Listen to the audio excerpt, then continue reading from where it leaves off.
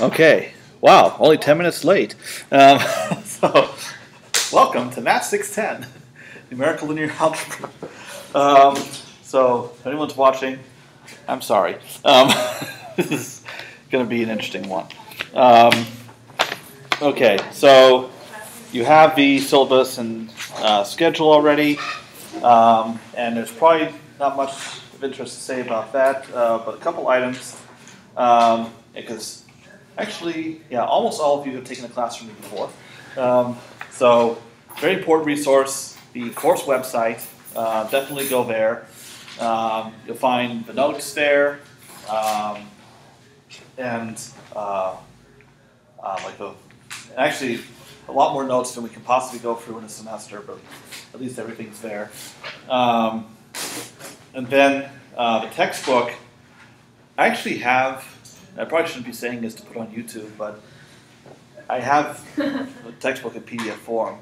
So, Cool. yeah. We're So, coming after you. yeah. So hit me up before they take me out. Okay. There'll be homework's given. The homeworks are already posted because that's what I've used before, and there'll be a mixture of some problems involving proofs and some involving coding in MATLAB or Octave if you don't want to pay for MATLAB. Okay. Now, for a fourth assignment, you'll have a choice. You can do a homework assignment that's similar to the previous three, but there'll also be an option that's a coding project that's pretty substantial. So if you want to do more of that, you can. No exams. No oral file or anything like that. Okay. Let's see. And the due dates, as you can see, there isn't anything due for a while. We'll see how that goes. Okay. I'm sure there's nothing else I need to point out from the syllabus. Probably not.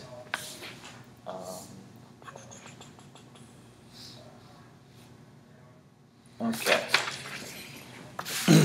And these are all the notes I have to get through, not today, that'd be impossible, but at least the next, today and the next couple lectures anyway. We'll see how it goes. So, I want to give a quick overview. What kind of problems are we going to look at in this course? And the other thing is, this is numerical linear algebra, not linear algebra. What is the distinction? The problems that we're going to look at are, for most part, the kind of problems that could be covered in a regular linear algebra course, but there's definitely going to be some differences because it's numerical.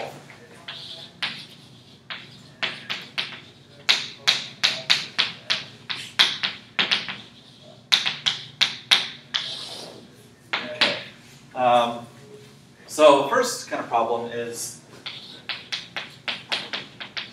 solving a system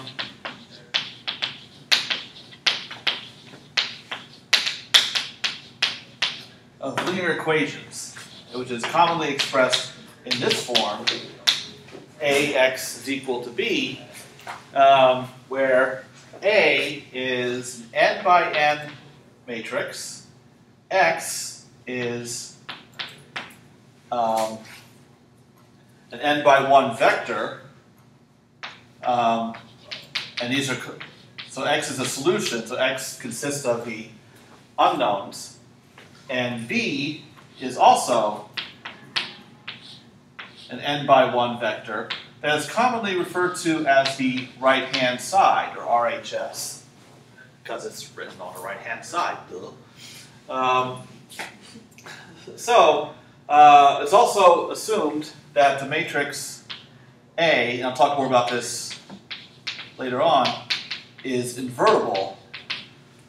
So this kind of system is guaranteed to have a unique solution, which is not true for a general matrix, so we won't deal with that, at least not in this part of the course. There are two general types of methods that we will be covering. First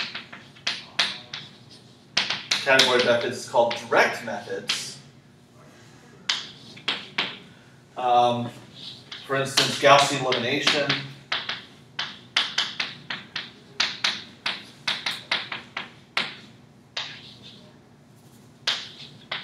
And followed by substitution. And so on. Now that you would have learned in a typical first linear algebra course, like Math 326 here. But the procedure is largely the same when it's numerical linear algebra, where in numerical linear algebra it's a computer that's doing all the work, not you on paper. And when that happens, certain issues come up because every single operation that's being performed has some error in it. And you want to make sure that that error doesn't accumulate to such a degree that your answer is now unreliable. So that aspect causes some changes to the Gaussian elimination procedure that you normally wouldn't have to think about working these things out on paper. Also, questions of efficiency. Suppose we are solving several of these systems of equations where the matrix A is the same throughout, but the right-hand side B keeps changing.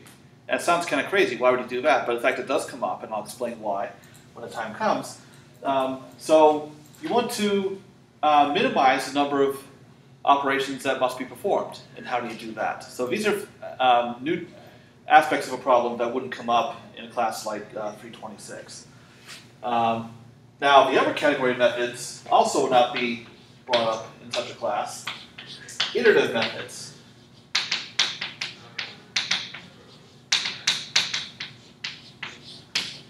Well, there's a good chance around this time that I might have my student in numerical linear algebra aficionado, Amber Sumner, come and teach some of the lectures, especially in this part. So I should probably remind her of that. Iterative methods are where you already have some guess at the solution, and you want to keep refining that guess and get closer and closer to a solution. You might not solve a system of equations exactly, but perhaps you don't need to. What if you only need the answer to within, say, 1% error? Gaussian elimination doesn't give you that. It'd be nice if you require less accuracy, but you can do less work. So iterative methods allow that. And there's other advantages that I'll tell you about, too. And there will be several iterative methods that we'll see. Some are called stationary or non-stationary. One of the non-stationary methods is a very famous conjugate gradient method for certain types of systems that we'll spend a lot of time on. Okay, so that's one particular problem of interest. And then the second major problem, and this is getting down towards the end of the course, is eigenvalue problems.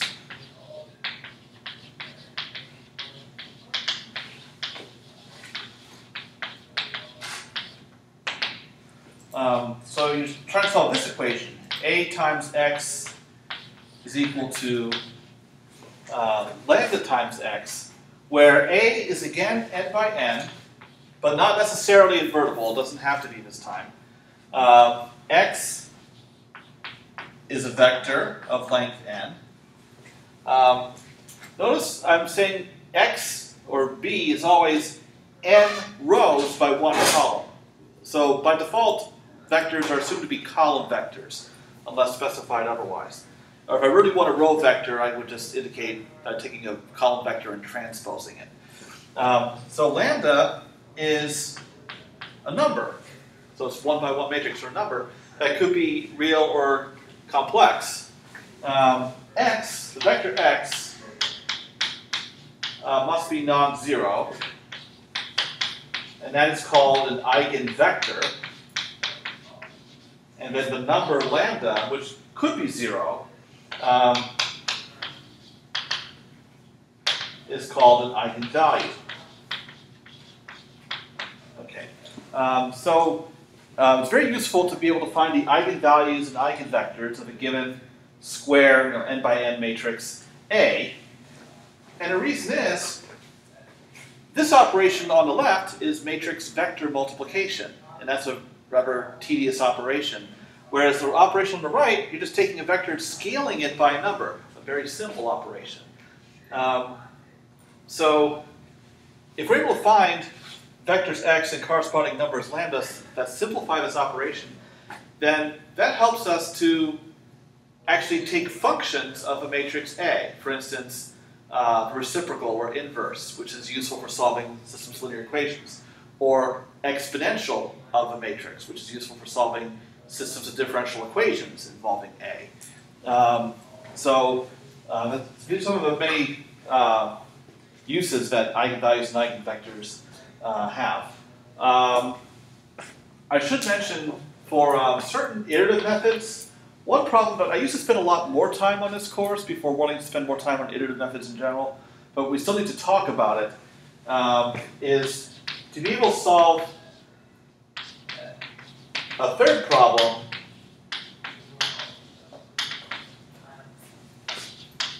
the least squares problem, which is similar to the first problem, where you're again solving AX is equal to B. The difference is A is, an M by N matrix, so the number of rows and number of columns can be different this time. X therefore has to be an N vector, and B has to be a vector of length M. And we're interested in the case where M is strictly greater than N. So in general, you cannot be assured that this system even has an exact solution. So what you do is, instead of making AX exactly equal to B, you try to make A times X close to B in some sense. So you want to minimize that gap between AX and B. And we have to discuss, well, first of all, what does that mean? In what sense do we want to make AX and B close to each other? And having established that, how do we actually do that? Being able to solve this kind of problem is an important ingredient in certain iterative methods that we'll see. But the least squares problem is a very important problem in its own right, even outside of iterative methods. Okay.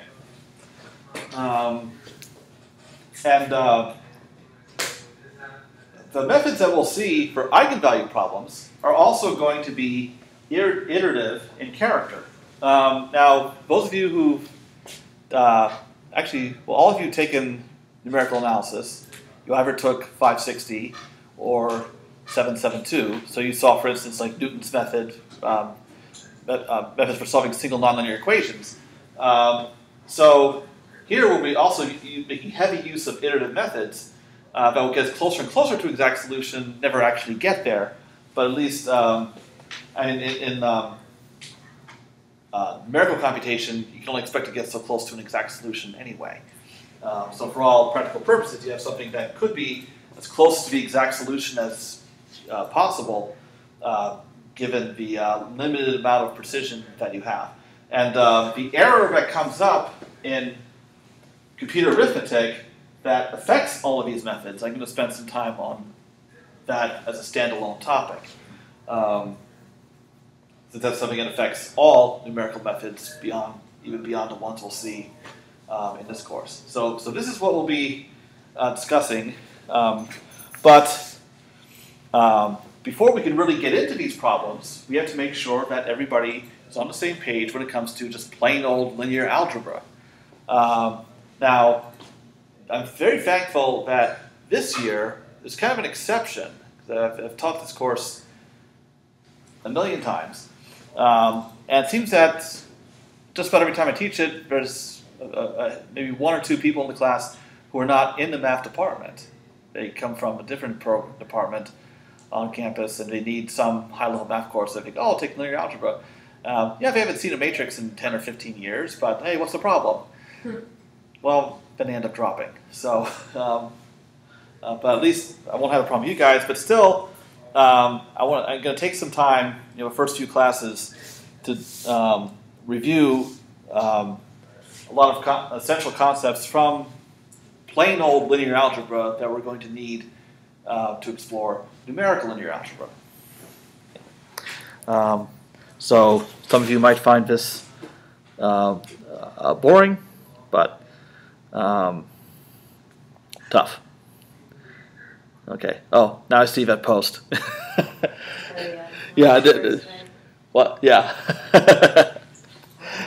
Okay. Thanks. I pulled up Facebook here and it didn't show up. Because you're not supposed to be lecturing it on Facebook at the same time. But I wasn't lecturing, Ben. I was stalling. True. Okay. You have your best interest at heart. Okay. Well, thank you. Okay. Now, okay.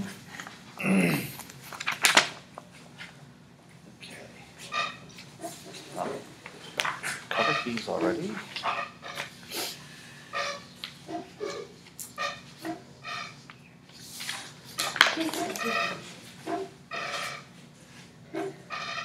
Oh, sorry. It's like squeaky. Yes, and we have no other chairs in this room, but you can try.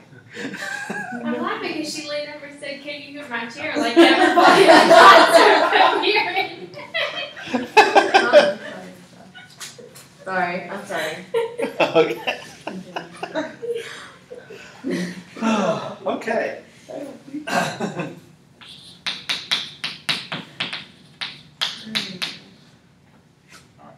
And this will also be a good opportunity to lay down the notation that I'll be using all semester long. Okay, so we have a general system of linear equations, and the number of equations is m. And the number of unknowns is n, which will be referred to as x1, x2, and so on, up to xn.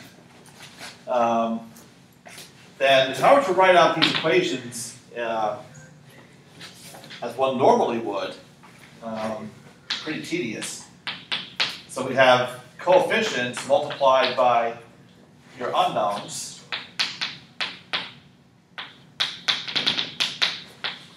So this would be my first equation so the first index of each A indicates the number of the equation. The second index indicates which of the unknowns you're multiplying by. So notice we have A11x1, A12x2, and A1nxn.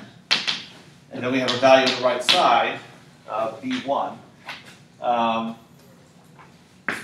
And then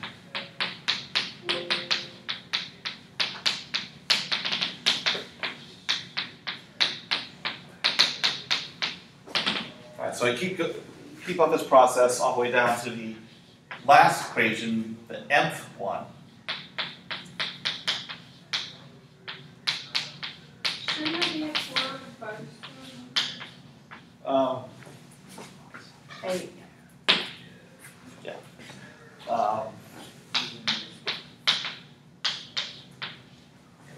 Okay.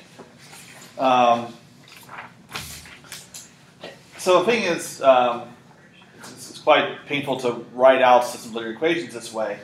So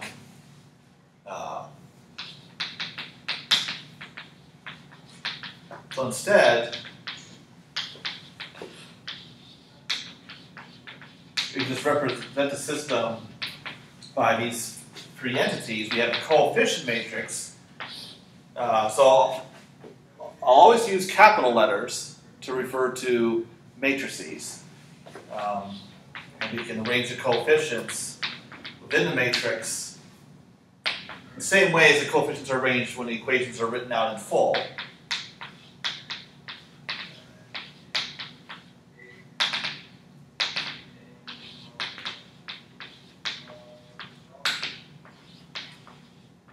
Okay. And then we have our right-hand side, B, and I'll always use the vector symbol. I'll try to always remember that to indicate what is a vector, because I know some mathematicians, including some in this department, they won't use any special notation to indicate vectors or matrices or anything. They'll say, just use the context to infer it. But I don't want you guys to have blood shooting out of your ears, so I'll try to help with notation. Okay, so B1, B2 up to Bm. And then we have our vector x of unknowns.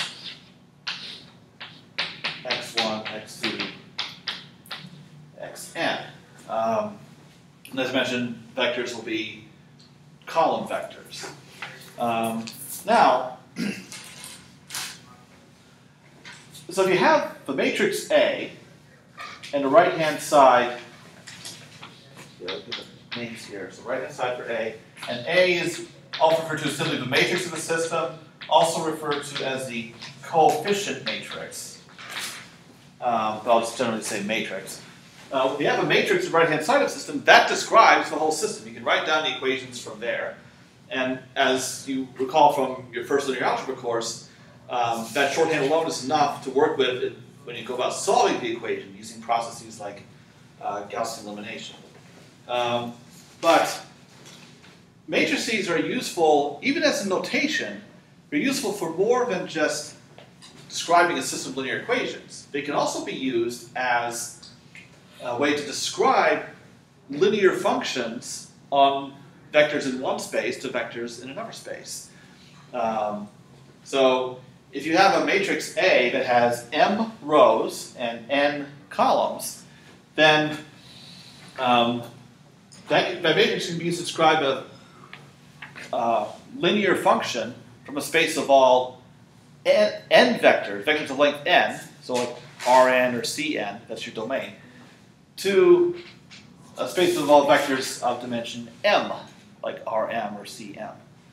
And I'll be talking a bit about vector spaces so you can be refreshed on all the fundamental concepts, or maybe they weren't taught in whatever linear algebra course in the first place. But again, we'll get everybody on the same page. Okay, so so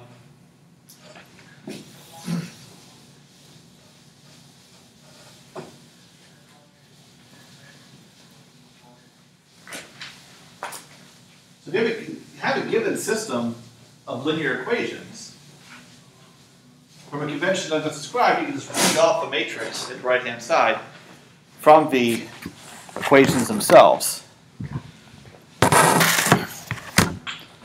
Okay, so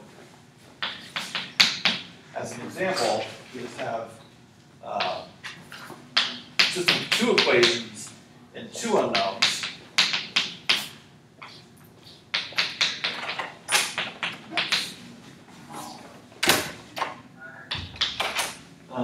Like this system of equations right here, then your coefficient matrix would come from the coefficients of your x's. So first row would be 3 times x1 plus 2 times x2. And then we have minus 1 times x1 plus 5 x2. And then the right-hand side vector comes from, literally, the right-hand side. All right, so here we can go back and forth between one notation or the other. Okay. Now, I need to talk about vector spaces.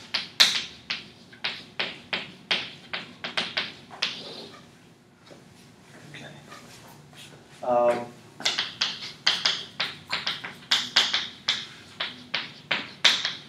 So a vector space, I'll use a capital V to refer to a generic vector space. Consists of a set of objects referred to as vectors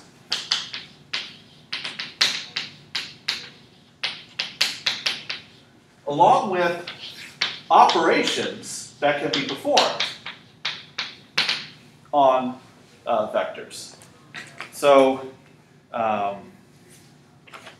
okay.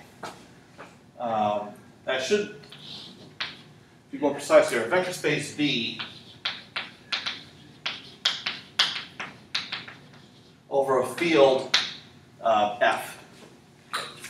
And for our purposes, you can think of F as being equal to either the real numbers, R, or the complex numbers, C. We'll mostly deal with real numbers, but I'll bring up issues of complex numbers from time to time. Okay.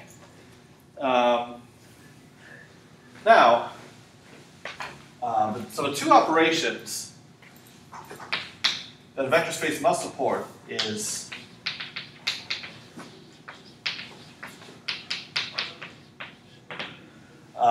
addition of vectors. So we have two vectors u and v that belong to the vector space V. Therefore, their sum must also be in V. In other words, it has to be closed. You remember this property from modern algebra, like in a group, or also a monoid has to be closed. It's the same idea. And the second operation, scalar multiplication.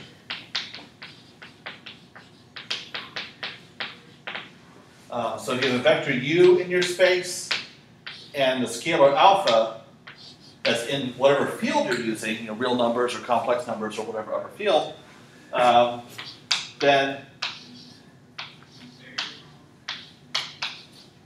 the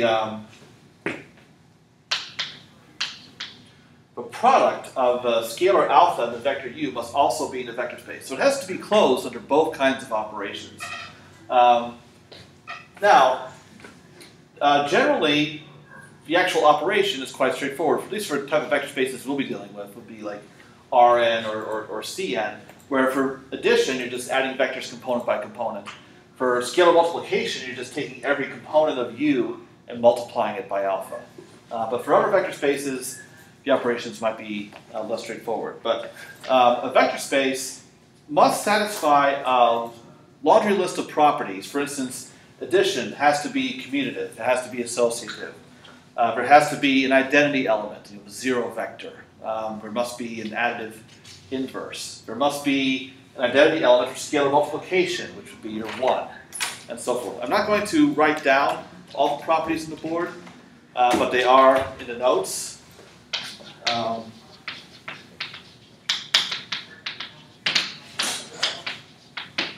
pages 9 and 10. There are no surprises among these properties. Okay.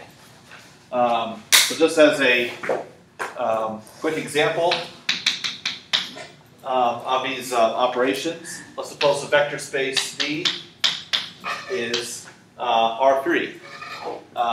So if I define vector U, we call vector 3, 0, 1, point in R3. So these would be like your x, y, and z components. B is minus 2, 4, and 5. And they'll define a scalar alpha to be 1/2. So I can say with the vector sum, u plus v, I can just add the components. So 3 plus minus 2 is 1, 0 and 4 is 4, 1 and 5 is 6. So that is the sum. And then alpha times u, I would just take all the components of this vector, multiply them by 1/2. So I'd have 3/2, 0, and 1/2. So that's how these vector space operations work. Okay.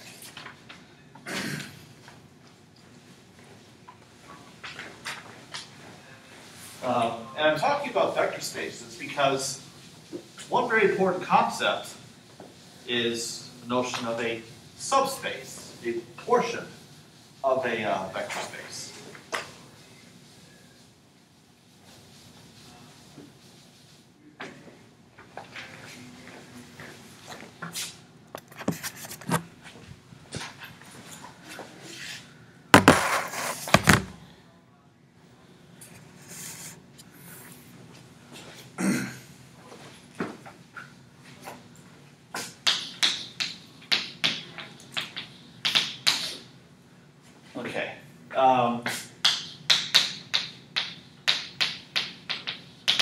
So subspace S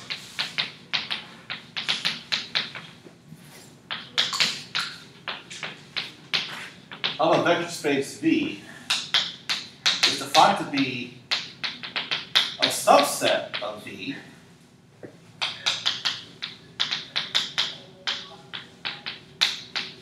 that by itself satisfies all the properties of a vector space. So any subspace is also a subset, not necessarily the other way around. I can come up with subsets of a vector space that are not subspaces. In particular,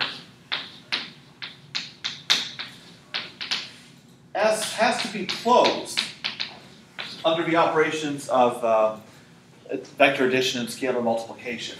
If a subset of a vector space is going to fail to be a subspace, generally that's why. That it turns out not to be closed. And it's very easy to give examples of certain subsets that are or are not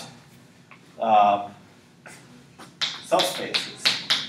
So if we go back to what will be an often used example of vector space being R3,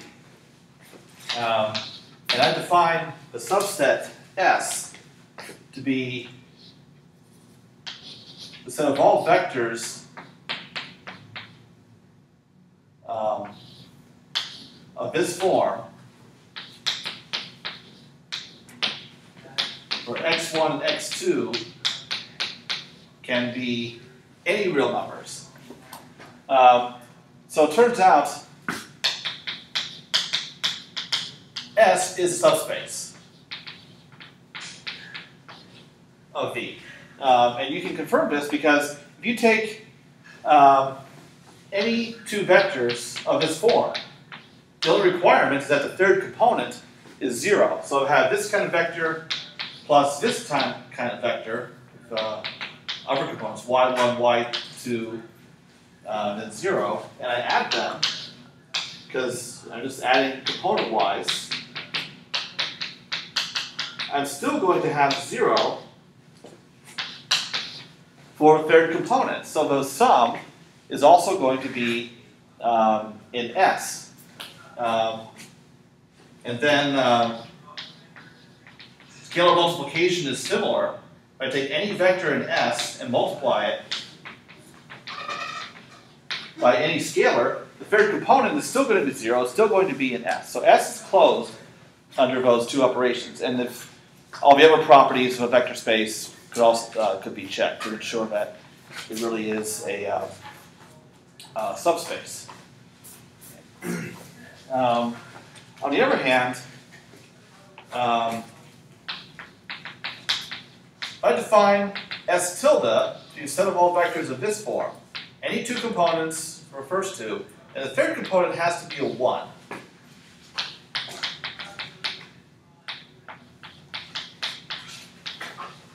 Okay.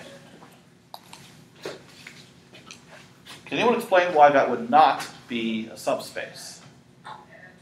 Doesn't pass the addition test? Yeah, because you take any two vectors in a set, you add them, and You get a 2. yeah, you get 2 for the third component. So yeah, so we have u and v in S tilde, u plus v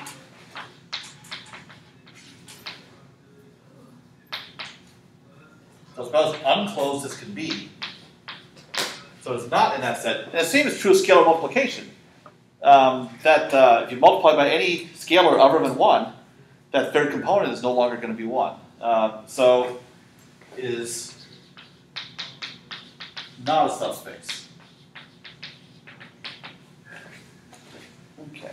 A very quick way to rule out a subset as being a subspace, check if it has a 0 vector. Because any subspace has to include the 0 vector, because all vector spaces must have a 0 vector, and a subspace is also a vector space. This doesn't contain a 0 vector. Now, a set could contain the 0 vector and still fail to be a subspace, but again, it's a quick way to rule something out. Okay.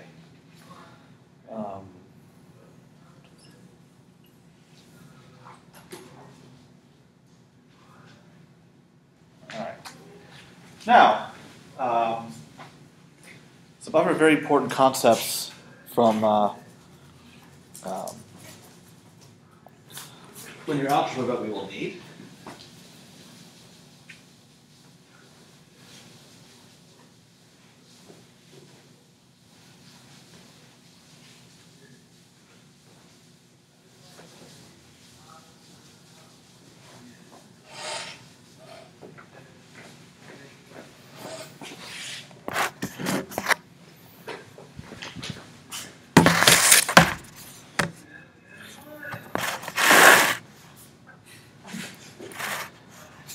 Someone's getting enthusiastic.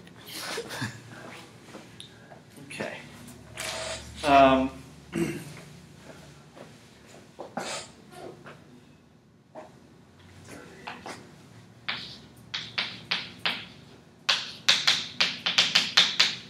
supposed to have a set of vectors from a given vector space.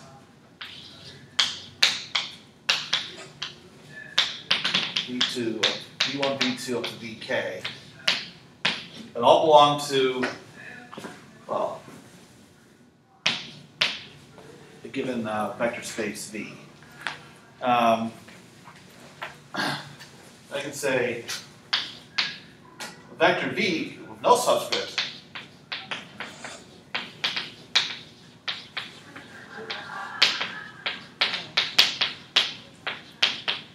V is a linear combination, or should be, that's also in this vector space. A linear combination of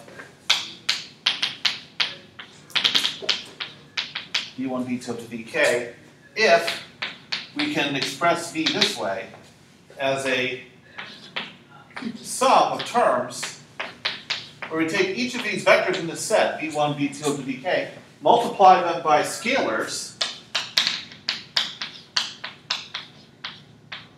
and add them up.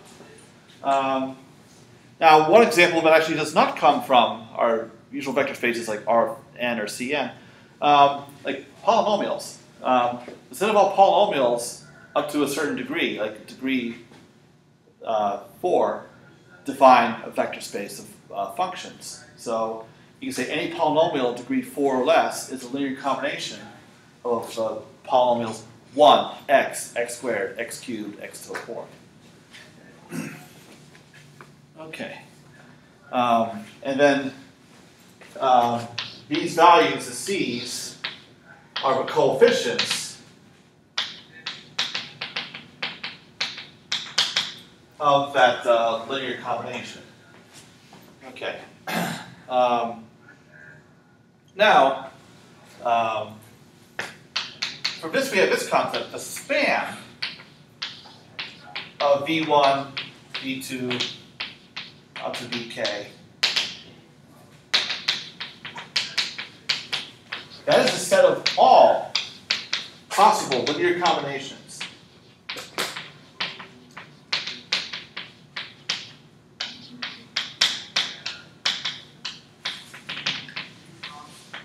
of these vectors.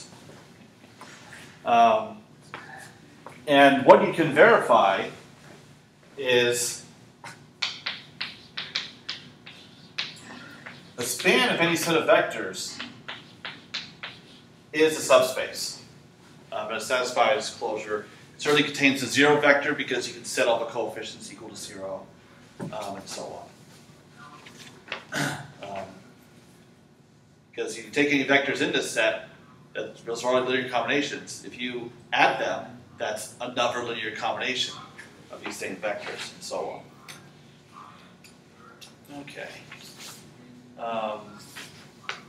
As an example of a linear combination,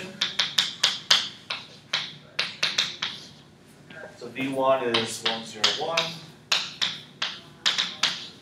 V2 is 3, 4, 0.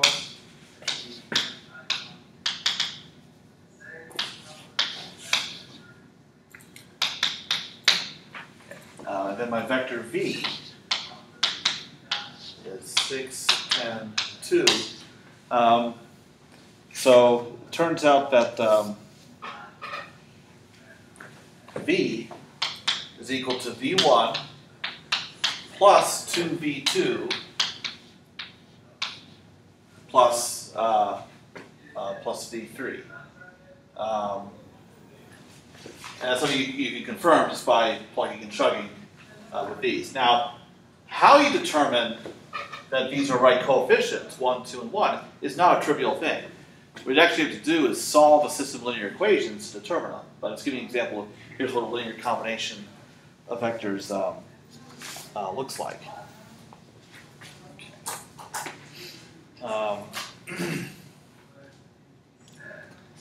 Now, so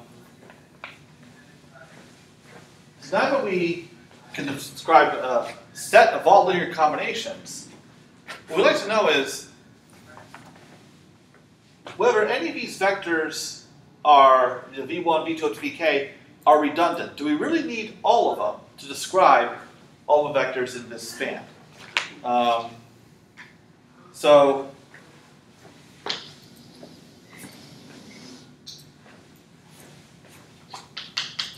a set of vectors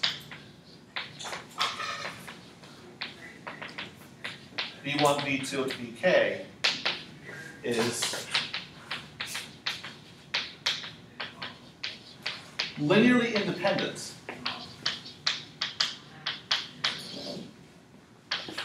if the following is true, that if you have any linear combination of these vectors that happens to add up to the 0 vector,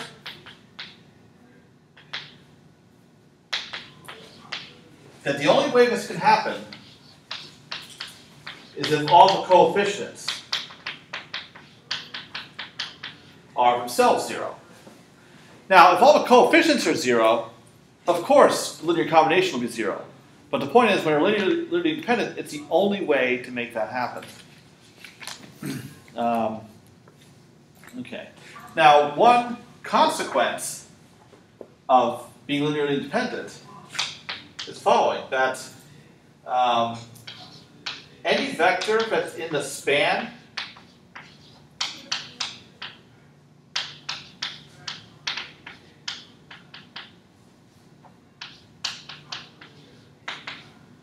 is a unique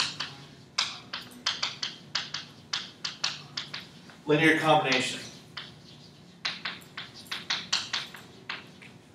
of these vectors. Okay. Because otherwise, suppose v could be expressed in two different ways. Then you subtract them, and you have a non-trivial linear combination of v1, v2 to vk that turns out to be the 0 vector, which would mean it would not be linearly independent. Okay. All right.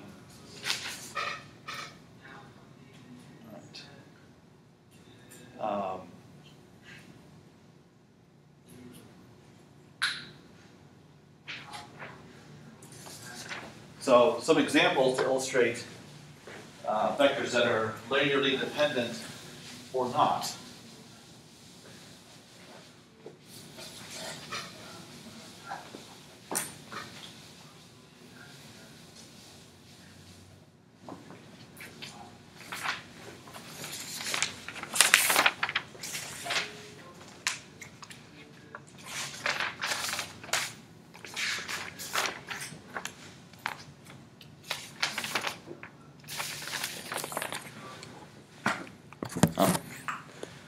See much more crammed in 20 minutes.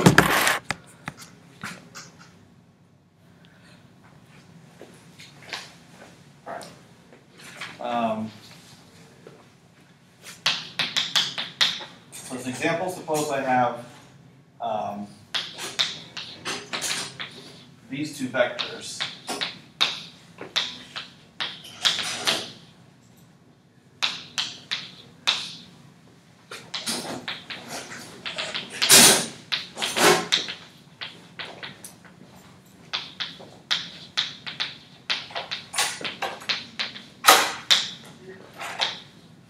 These two vectors are linearly independent. Now, when you have only two vectors, it's actually very easy to tell if you're linearly independent or not, because if they were linearly dependent, the only way that can happen is if they were parallel to each other. In other words, one is the scalar multiple of the other. When you have more than two vectors, it's not so easy to tell. Yeah. So for instance, if I have a vector 3, 1, 2, I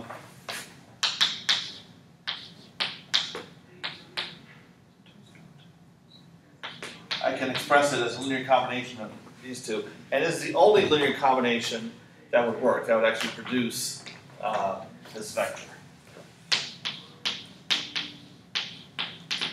Okay. On the other hand, suppose I have these three vectors.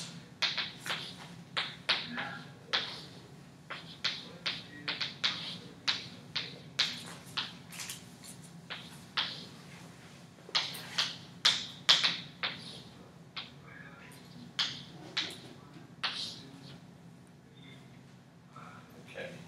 Oh.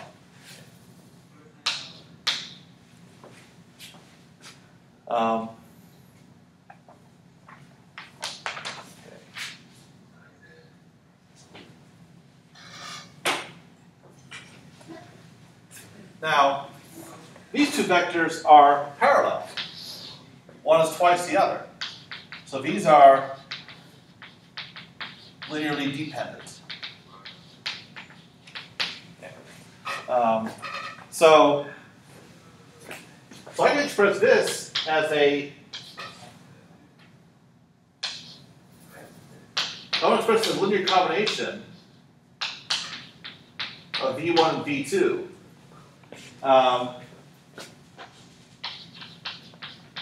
All that would need to satisfy is that, like for instance, to make a first component equal to 3, which is the same as the second component, I just need C1 times 1 plus C2 times 2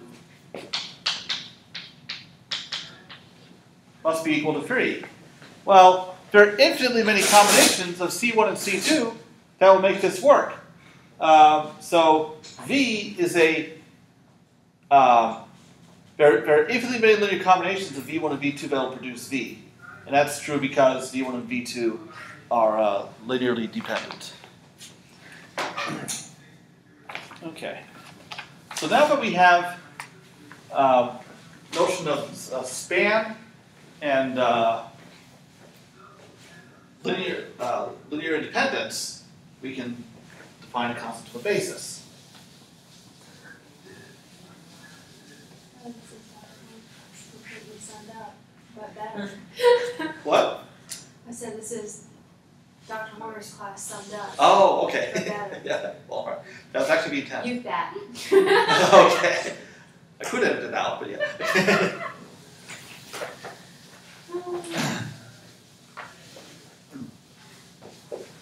Well, as I was curious, like, okay, imagine these things have all been seen before, but it's been a while, like, it rings a bell. It's totally new, we have a problem. Okay. You took your comp on this, didn't you? Is that all?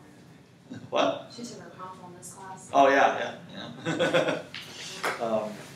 Okay.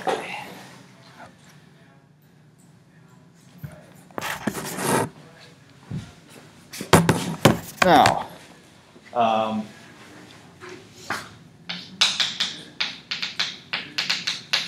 so a set of vectors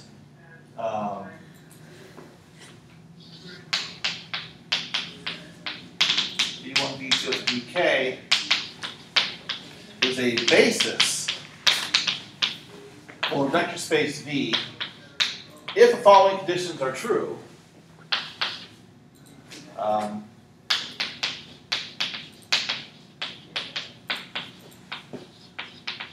These vectors must be linearly dependent.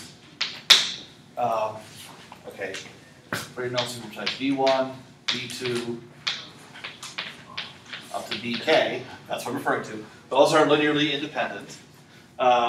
So none of the vectors are redundant. and the span of them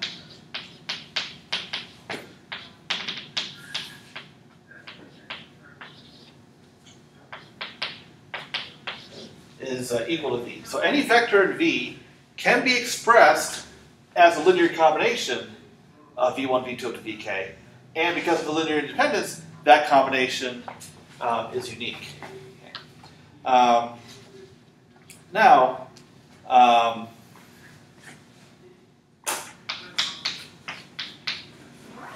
what that means is that we have such a basis, any basis of V, there can be infinitely many bases of a given vector space.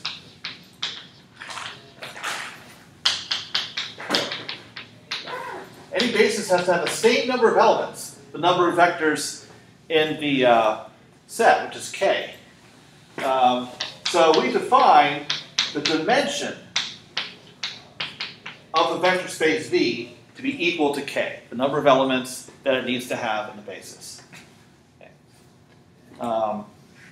The thing is, if you have linearly independent vectors, that tells you that the dimension of a vector space is at least k. When you have a set of k vectors that spans a whole space, that tells you that the dimension of a vector space is at most k, because all the vectors in V can be expressed in terms of these. So you put the two together, and the dimension must be equal to k. So, for instance, the dimension of, say, Rn or Cn is always n. So that's the number of vectors you need in any basis. So in R3, if you have any three linearly independent vectors, that's a basis. Okay. So examples of bases. Well, for R3, we have a standard basis. In fact, this is a very important piece of notation I'm going to introduce that we use all semester long. If I define these E vectors, so E1 has a 1 in the first position and 0 in all others. E2 has a 1 in the second position, all others are 0. And E3, 1 in the third position, and all others 0. So that's called the standard basis. And I'm using this notation, EI, to indicate a vector in the appropriate vector space based on context, where there's a 1 in the ith position, and all of our components are 0. Now, you've seen these vectors before. How are they often referred to, especially by physicists? They're orthogonal. Well, yeah, they are orthogonal, but just notation. Instead of referring to them as E1, E2, and E3, we call them... Yes. Yeah, they are unit vectors, but the letters... X, Y, Z, I, J, K. I, J, K. Yeah. I'm so sorry. I won't tell you what department you're in. It was so embarrassing. Okay, I, J, K. But we're not in the physics world, we're in the linear algebra world, so we call them E1, E2, and E3. Okay. Now, these set of vectors are also a basis of R3.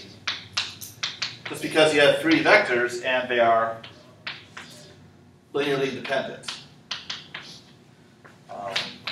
Now, in fact, these two vectors happen to be orthogonal to each other. So, in fact, I'll talk more about orthogonality later. Yeah, so these vectors form a basis. It happens to be an orthogonal basis, but it's not the standard basis. So, in fact, orthogonal, by that I mean perpendicular. So these three vectors are perpendicular to each other in three-dimensional space. So there are actually infinitely many orthogonal bases of any vector, such vector space too. Okay. You can take any such basis and rotate the vectors in whatever way you choose. Okay. How are we doing on time? 6:15. Okay. Okay. Well, let's see.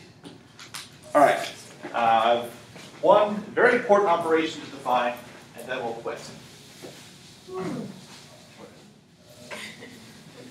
And I'll probably be behind already, but I'll deal with that on Thursday. I'll just go faster. Okay. Because I will still be in the linear algebra review. Okay. Now, talk about linear transformations. Okay. So V and W, those are vector spaces. Okay. So a function f that has domain V and range W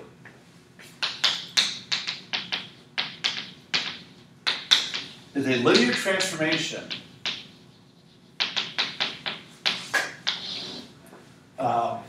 if it satisfies these conditions. First, if you apply f to a sum of vectors, that is the same as applying f to the vectors individually and adding them. And this is true for any x and y in the domain. What concept of modern algebra is kind of like for those of you who take That's that? what I was thinking. Homogeneous? Homo. Oh. Ah. Wait, don't say his name. Is it not? Homomorphism. Homomorphism. Hey, I was close. He was saying homo over and over again. I was like, homo sapien? I don't know where you're going with this. And this is the addition operation in V, but this is the addition operation in W. And then if you multiply x by a scalar and then apply f, that's the same as taking f of x and then multiplying by alpha for all scalars in the field and x in the domain space. So any linear function like y is equal to ax, that's a linear transformation. Ax plus b is not, because of that plus b. That would be an affine function.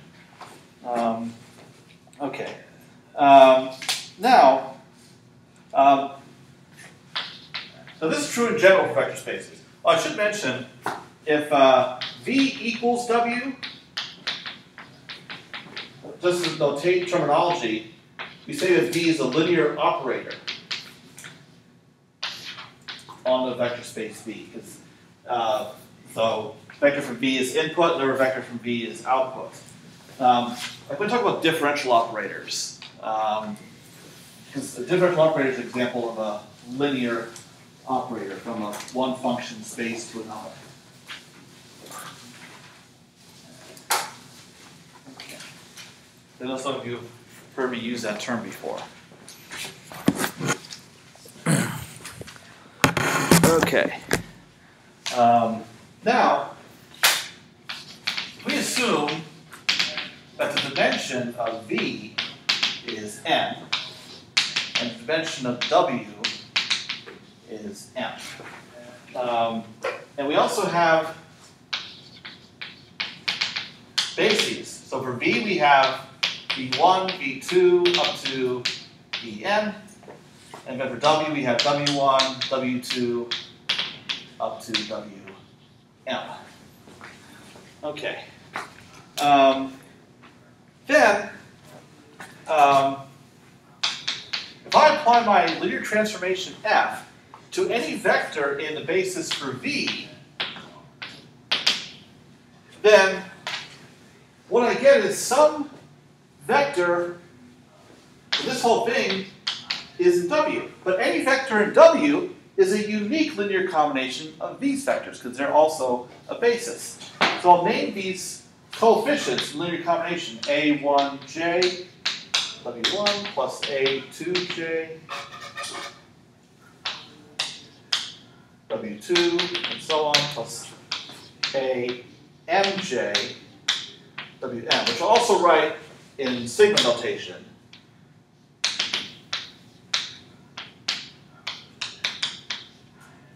So I can express it that way. But I can do this for j going from 1 to n. And what do I have? I have a matrix of coefficients. So I can say that A, that consists of all of these coefficients,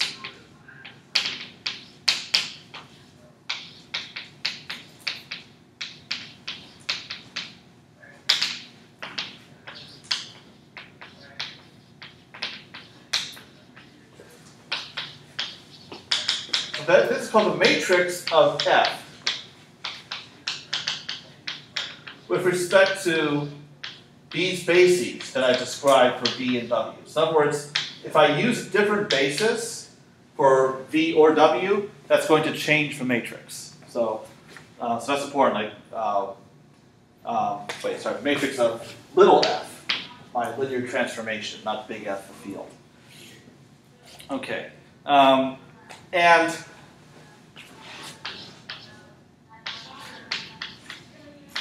each column, column J, can be used to describe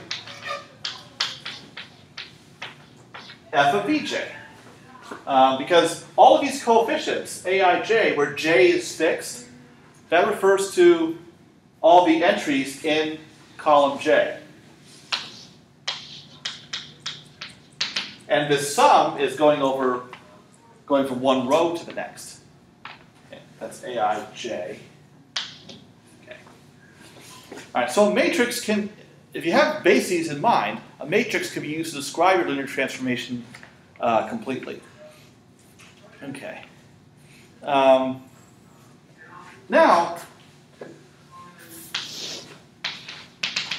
let's let V be Rn, and then W be Rm.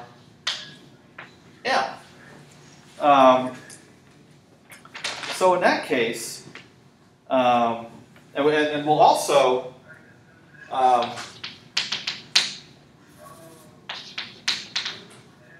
I'll use the standard bases for both. Okay. So that means that any vector x in V, which is Rn, x is equal to a linear combination of your standard basis vectors, E1, E2 up to En. But then f of x is a sum of these coefficients, and because it's linear, I can just take f of each of these standard basis vectors. But each of these standard basis vectors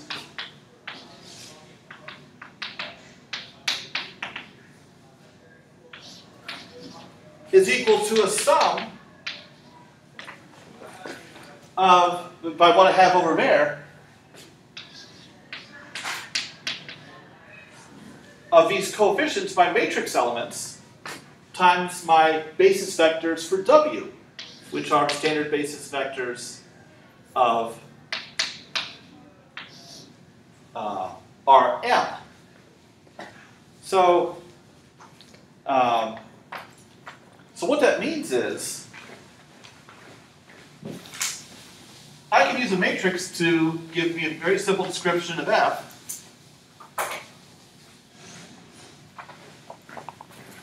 Oh, okay. I know it's 6:25. I'm stopping soon, I swear to God. Okay. So y is equal to f of x. What that means is yi, the ith component, is equal to the coefficient of ei, because all the components of ei are 0 except for the ith one, in this expression that I wrote earlier.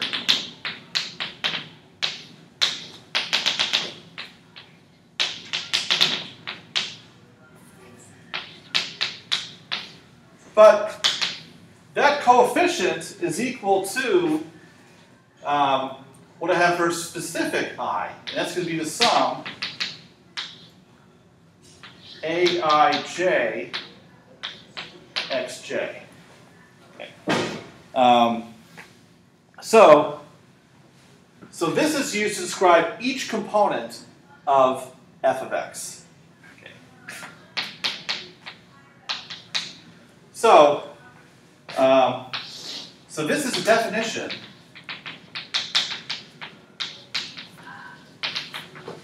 of a matrix vector product. Y is equal to A times x. So we're no longer writing f of x. A describes a linear transformation completely. So we just say y is equal to ax. So matrix vector multiplication, we'll see, is used to define systems of linear equations. But using concepts related to multiplication, like identity and inverses, helps describe solutions of such systems of equations. So I wanted to define this very important operation before we go forward. But it all comes from working with the standard basis of vector spaces and using matrices to describe linear transformations. Okay, so know this operation because it's going to be so important all semester long. Okay, we're done. Get out. Yes.